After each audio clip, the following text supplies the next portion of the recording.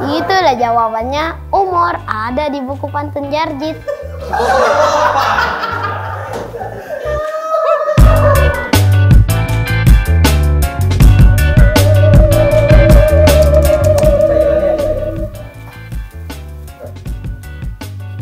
Enggak juga.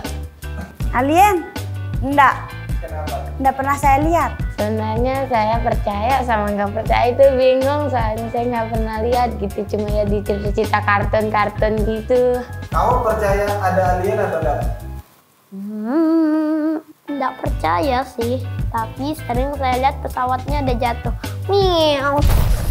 Kayak di film Upin Ipin. Percaya? Iya, percaya. Alien? Iya. Yang dapat kaki? Nggak pernah lihat. Kalau betul ada, saya ingin lihat langsung gitu. Kamu pengen ketemu alien atau enggak? Iya. Gitu suara pesawatnya. Alien ini ada bentuk fisiknya kayak gimana? Dia kotak. Dia seperti kita. Kepal. Badannya dia gombrot. Segini dia. Mukanya aneh itu. Dia berwarna hijau-hijau itu kan.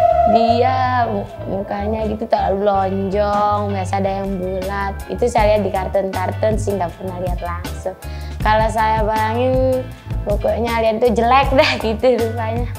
Bentuknya kayak squid itu, lonjong. Punya bentuk. Ya kenapa di sini? Dia punya mata. Yang yang maju ke depan. Seperti alien. Kalau misalkan kamu ketemu alien, Teriak. Merinding bulu kuduk kita. Kalau saya ketemu alien, ya saya nggak tahu sebut apa, terpaksa lari.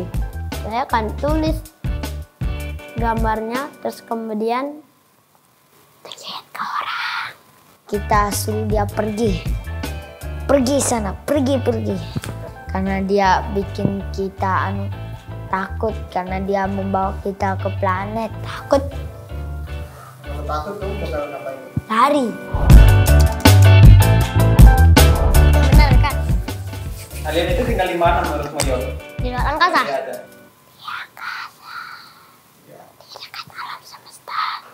Di luar angkasa. Di luar angkasa. Dia nginap di planet di luar angkasa. Dia terbang. Alien itu ditinggal di planet Jupiter. Terima kasih sudah menonton video saya.